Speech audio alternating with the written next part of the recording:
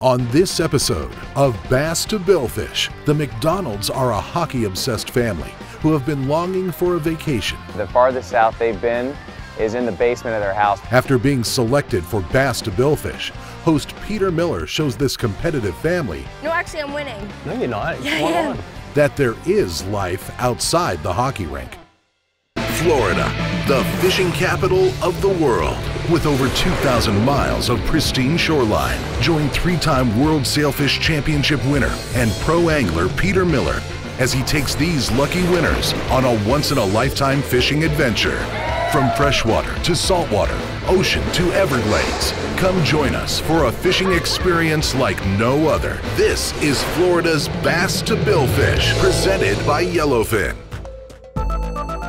So how cool would it be to invite the McDonald's down to Florida to go on a fishing trip? The family we got for the show were great. They just came across as very natural, and the video cracked me up. You should send in a video. Stop it. They don't get a chance to go anywhere at any time, and they were begging to come down here. We go to hockey 24/7. I coach you guys. I coach all three of you, and this is the first break we've had. Mike, hey, it's Peter. How's it going? So I'm on my way to the airport, and I call the guys like I do in every show to make sure that they're getting there on time. Everything looks like it's ready to go. Are you kidding? These guys came in early. They changed the flight without telling me because they were so excited to come down here. 2 days ago? You gotta be kidding me. You couldn't resist, huh? So we had a little change of plans, and I told them to meet me at the boat ramp in about 2 hours.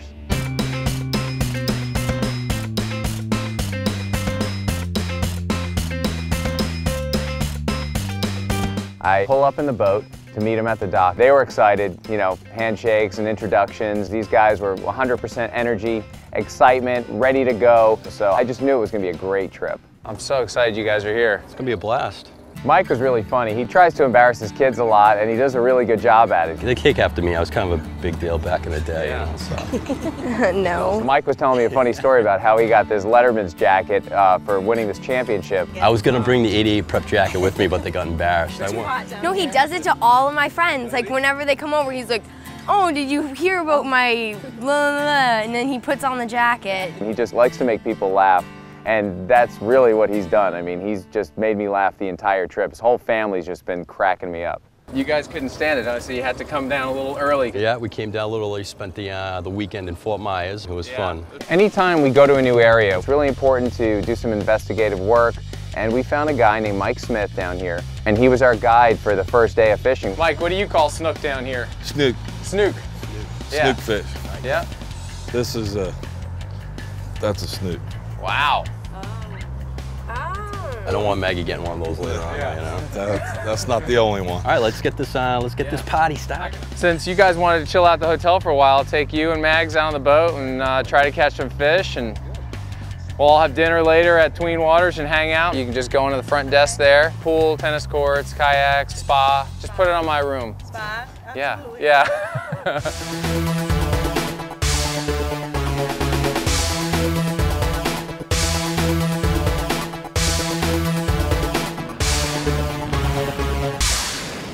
The area that Mike took us to was a really neat spot. It's kind of a windy, mangrovey little area. It was a beautiful spot, and the snooks sit up in those mangroves and they ambush bait. Keep your rod tip up, get a little slack out. I didn't really know what to expect. I've never been fishing in Florida, and like I didn't know what we were gonna catch and stuff. If he hits it, let him have it, reel down, set the hook. You got him. Yeah. Yeah, nice. Okay, hold on. This thing doesn't have a prayer. Follow your fish. Follow him up here. Look at Mike. Wow. Here, bring him over here. Don't swim. Jeez. Look at that, huh? Mags is really competitive, by the way. The rush was almost like winning the 88 prep championship. Captain Mike putting us on the fish. Other than, you know, my 3 children being born, it was probably the best day of my life. It could be Bass to Billfish with Peter Miller and Mike McDonald. I was feeling great, you know. I mean, you know, you catch it that quickly and you think you're just gonna start reeling them left and right. The competitive nature of this hockey family, it's just like, I gotta win. I don't care if you're my daughter, my dad, my mom, my sister, they all wanna win. Stand back, watch your dad do this again. Mags and I are probably more similar than any of the other kids in the family, you know, and so we get pretty competitive. Mags, you were talking a good game this morning in the hotel. I want a new hockey stick, I'm gonna beat you fishing. I know, because it's the truth. So we had a little wager on the line. But what are you gonna get if you win? What was the deal? I don't even know. I'm gonna get a hockey stick that I designed. Really? What's it called? Vapor 60. I customized it with like the colors I wanted, and They're impossible to break, and Charity has one, and it's like a $190 stick. come on, it's really heavy. That's what I like to hear. Come on. Oh, Maggie, you got a snook. There we go. Leave him in the water there for a second. Okay, you can swing him in. This is so heavy, it's gonna like snap my wrist. Ah, cool. That's awesome. really heavy. Good job, Maggie. Nice. So now we're tied. No, actually I'm winning. No, you're not. It's Yeah, I 1-1. am. Are you excited now? Yes, because I'm gonna beat you. I did a lot of squirrel fishing. Well, that happens when you throw the rod and the bait right into the cactus or the bush or whatever you want to call it. Then you got to try to snag it out. Squirrel fishing. Yeah, which one is it? I'm gonna go squirrel fishing. Sorry. Where did that term come from? I love it. Hold on, Mags. I'm gonna go squirrel fishing. I think fishing, a lot of it has to do with luck, and I just, you know, the lady luck wasn't on my side, I guess. Coming up next on Bass to Billfish. Thank you for giving me a point. It is a snook. Looks like we got a winner. Winner for the day. Bass to Billfish with Peter Miller is brought to you by Visit Florida. Unleash your Florida side. Go to visitflorida.com. Yellowfin. Choice of champions. Pet Boys does everything for less. Bass Pro Shops. Your adventure starts here. Ray Marine. World leaders in marine electronics.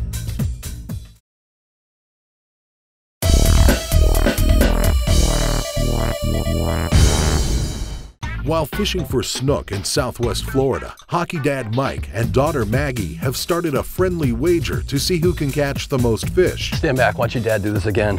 Now, the competition heats up. Yeah, that's a nice one. Nice one, Dad's got him on. You getting these Popeyes? Mike winds up catching a snook that's slightly bigger than Mag, so he says, The size of that, that's 2. No, Dad, that's not 2. That's not two. fair.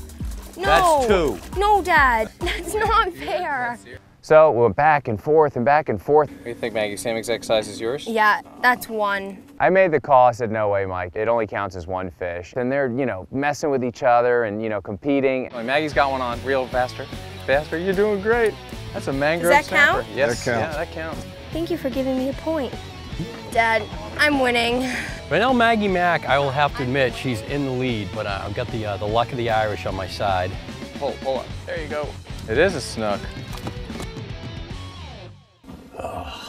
And she just starts cleaning up. You got him on. That's a nicer one.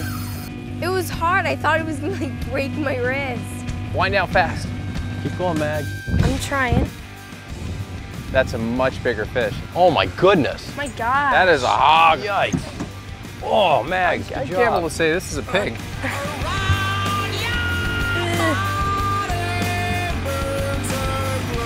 There we go.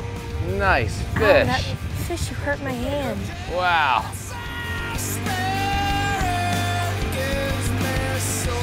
It looks like we got a winner. Winner for the day. Maggie, fist pump, do it. And then a bump and explode. It was all so cool, like the fish that we caught and all that. We were so psyched. It's been everything and, you know, more.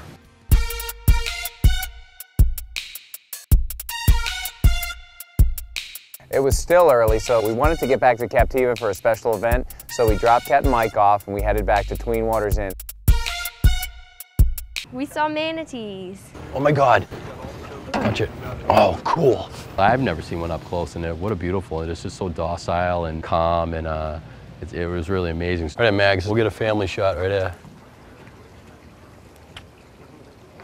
Why are we standing here? I don't know.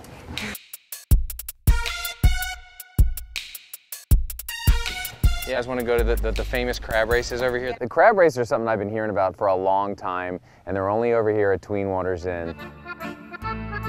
All right. Everybody's first name, where you're from, and your crab's name? They have them underneath this like lid, and then they pull the lid off, and the first crab across the line wins the race. So it was a good time. It's like 3 crabs heading straight to me. Peter, it appears you have a dead fish in your pocket. We just come in from fishing. I had Snook all over me. I've never seen so many crabs run to one guy ever before, Peter. He might have had a point there. Definitely had the right bait. Bring him in. Coming up next on Bass to Billfish. Have you ever caught a fish? Wow, we gotta catch him a fish. Luckily, I had my boy Madison there, who's a professional bass fisherman. It was a sudden rush, like of adrenaline. It was really fun, like catching the fish.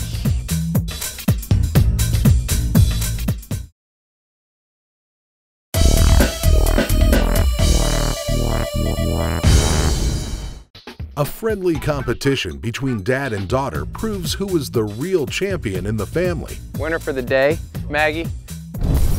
Now, Peter takes them out for a little retail therapy.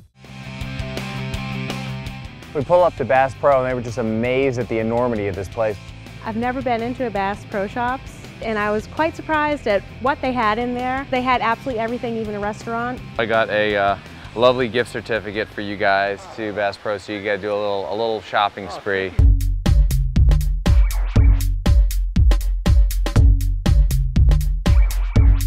Hey Mike, look, it's Peter Miller. What's cool about the Bass Pro Shops is you got something for everybody there.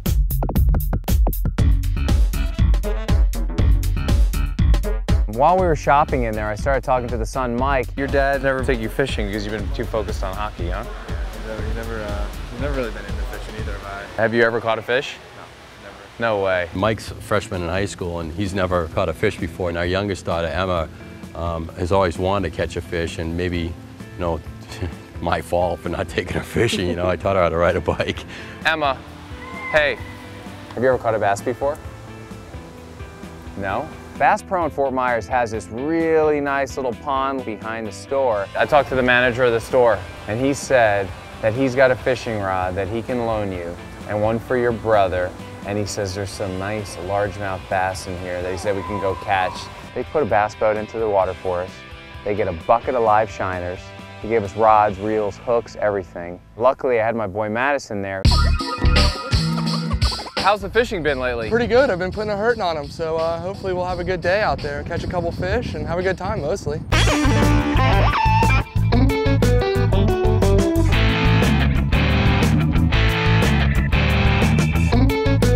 Oh, got him on right Mike's there, got Pete. him on. Nice, Mike. Easy. Pull up and the reel. Nice fish. I've never caught a fish before in my life, so it was a crazy experience. My first time fishing and catching a really big 5-pound bass. Look at that. It was a sudden rush, like of adrenaline. I really liked it a lot. I enjoyed it, and so did she. We'll start winding fast. Wind as fast as you can. Emma's got one on. Holy cow. Emma, it's huge. You caught a catfish. And she was excited. She had caught her first fish. He caught his first fish. So as far as I saw it, we'd already had a success, and their fishing careers start right at that moment. It was really fun catching the fish. The ones I caught were 2 catfish, and then I got 4 bass. You know, the most excitement I had was, you know, sitting on the dock, watching the look on their face and the enjoyment. So it's pretty cool. Good job, guys. We're heading back to Tween Waters to go out kayaking. I was very scared to kayak because I'm really not a deep water person. I'm more on the shore, even at a pool, as opposed to the ocean.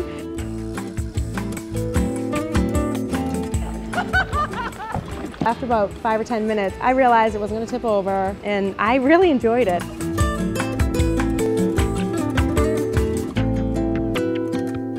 I did like it. Coming up next on Bass to Billfish. We decided to do something pretty special, which is Goliath grouper fishing. She gave birth to 3 kids. I think she definitely can do it. Oh my God. Wind out. Pull up. Wait it. Whoa! I don't think I had any idea what we were in for at that point. Bass to Billfish with Peter Miller is brought to you by Visit Florida. Your Florida side is calling. Go to visitflorida.com. Pep Boys does everything for less. Ray Marine, world leaders in marine electronics. FWC, there's only one season in Florida, fishing season. Also by Sperry Van Ness Commercial Realty, Buff, and the Florida Sports Foundation. While taking the McDonald family on a shopping excursion, Peter discovers that Mike and Emma have never caught a fish. No, never. No way. With the help of Madison and the folks at Bass Pro Shops, they quickly put them on the fish. Way to go, guys. Nice job. Now it's Mom and Dad's turn, if they don't miss the boat. So I'd given them their call time for the morning, and I asked them to be there at about 7 a.m. They're supposed to be down here at 7. They're only 5 minutes late, so I can deal with that. 7:15, I'm going to start to get a little itchy. 7:15, 7:20, 7:30, and I realized they weren't coming. I said, let me call them. Yeah, come on down. We're ready to go whenever you are. And then they came down about 7:45.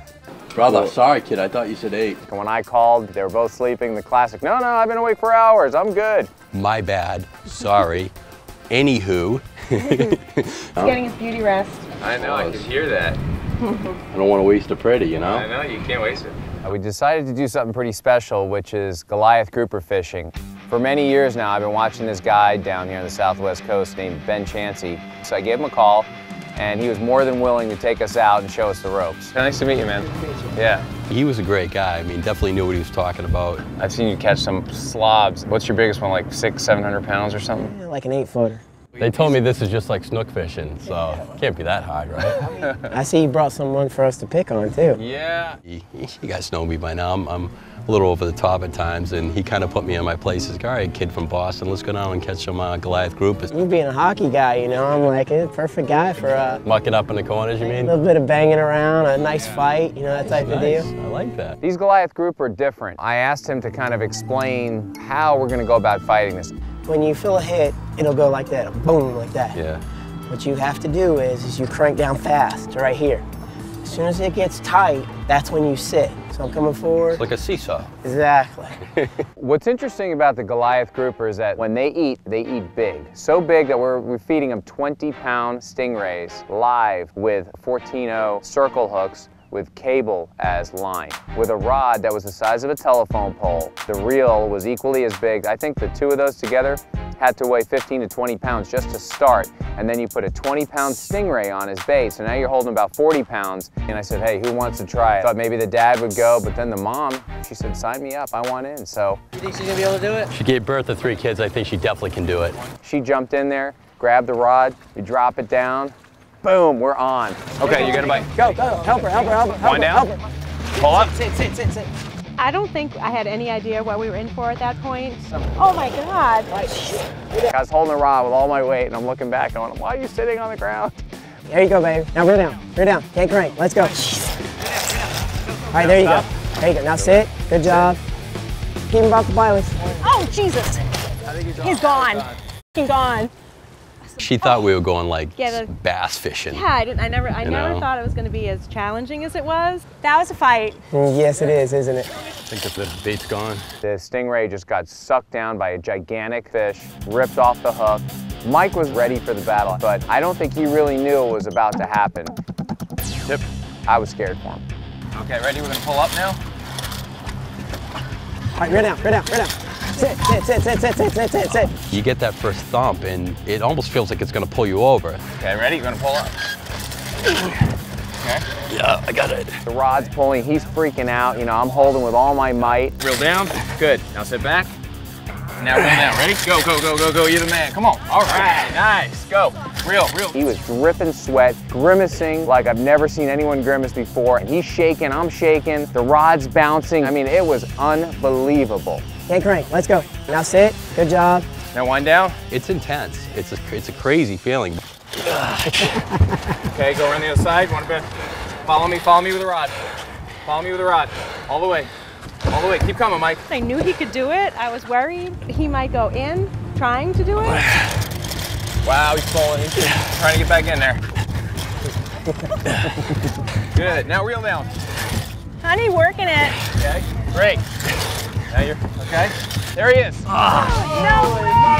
That's awesome. Good job, honey. Look at that thing. I'm so proud of you, honey. You did such a nice job. Well, she's seen me coach girls hockey in the past, and she knows that I'm a little tenacious. Oh my God. How big is it? 150. 150. Nice, man. It's unbelievable. I can't even describe it. You know, I want to tell my buddies back home, if you ever have a chance to come down and go Goliath grouper fishing, you have to do it, you know? Way to go, bro. Look at the hockey guy. Look how bad he's sweating. It's not easy, you know? It really isn't. Yeah, baby. Way to go, Ben. All right. Way to go, man. Woo! Way to go, Mike. That was awesome. Good job, Michael. Thanks, bro. There's no way to describe that. You literally feel like you're just gonna fall over. Like without you, it's almost like your safety blanket. I'm like, dude, don't go anywhere. Safety blanket. Like, After battling fish like that all day, you're just exhausted. And they were both just happy, shaking, tired, and very thankful, very grateful for having this experience. thanks, brother. Nice job. I'm proud of you. That was awesome. You got to shake Ben's hand for putting you on that lovely fish. It's a little bit of Florida fishing for you, my man. Brother. That's the craziest thing I've ever done. It's a rush. It is. It's an adrenaline rush. They had the time of their lives. I had the time of my life. And to go back over what happened this week here in Captiva, it's just truly remarkable. We had great weather, great people, amazing fish bites. The food was good, the company was better, first time catches, unbelievable. Go to versus.com and find out how you can audition to be the next guest on Bass to Billfish.